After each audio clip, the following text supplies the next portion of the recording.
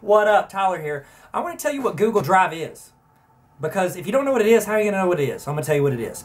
First off, think of a flash drive or a hard drive. What do you do with those? You store information on them. So like on a hard drive, that's what you store all of your files on. A flash drive, you plug it in, you drop all your files on it, and it saves it for you, and you can transport it different places. Google Drive is essentially a storage device.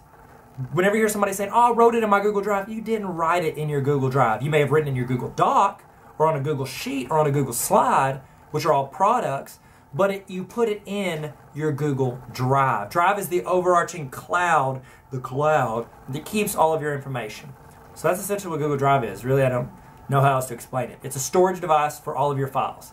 You can drop, you don't have to just use the Google like suite where it's, docs, sheets, or slides. You can also store your Microsoft Word documents in it, your Excel documents, PDFs. You can store videos in there. It's a storage device. You can put any type of file in there and keep it. You can compress files and throw a zip file in there. It's a great place to store all of your documents, and I think Google gives you like 25 free gigs to share between your Gmail and your Drive, and they're connected, so you can just store them all in there, and that's where you can keep them, in your Drive. It's a great place to back up your files. So that's it.